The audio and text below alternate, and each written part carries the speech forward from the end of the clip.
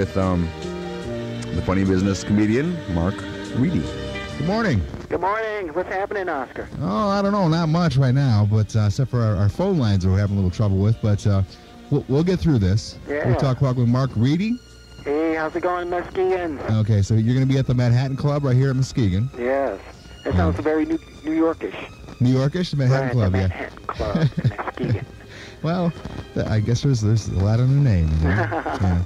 You're going to be appearing, I guess, with Rich Brown. Or Rich Brown's going to be appearing with you, I should say. Oh, yeah. We play with each other. So. Oh, okay. I mean, on the road, well. Yeah, okay. However you take that. Yeah, well, whatever. Whatever gets you guys going. That's all that matters. Yeah, he's a fellow comedian from Chicago also. Oh, really? Yeah. Now, very funny guy. But it's going to be a good combination.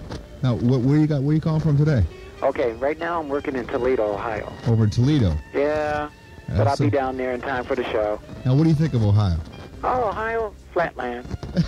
That's what I thought of Ohio. I dated a girl named Ohio.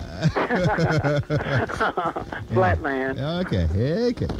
So, so you have any routines you might be doing over there that you can share with us, or you have to go through the whole thing? Oh, yeah, it's kind of long, but I do a lot of observational things. So, okay. I mean, each little town is different. Like I noticed the people here in Toledo. Yeah. They say that the people are very friendly here. Uh-huh.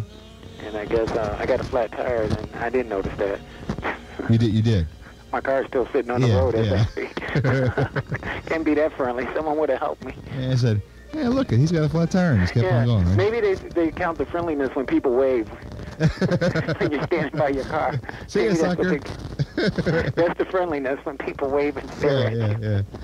So, are you having a good time in Ohio, or you kind of just hanging out? You know what? I enjoy my work. Anywhere I go, I have a good time. I just go out and I meet people. I talk to people.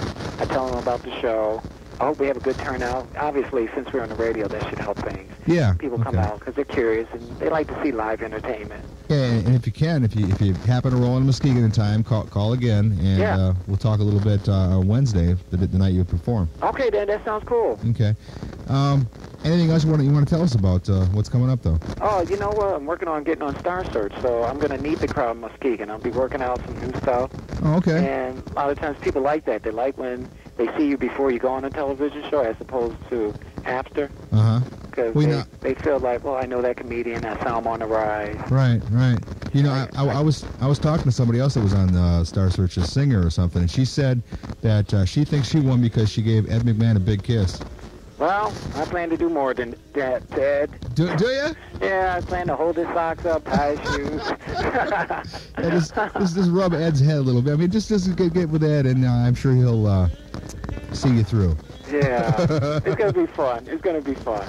So have you appeared, what other clubs have you appeared in then? Oh, you know what? We work all the clubs like in L.A., New York, that helps us get on television. Uh-huh. But I work everywhere. It's amazing. I can be in Vegas one week, and then I can be in a small town the following week. It doesn't matter. Okay, it says here you've been on HBO too, huh? Oh, yeah, that was fun. I've done the HBO, I've done the MTV, yeah. All that stuff, that major cable programs people watch.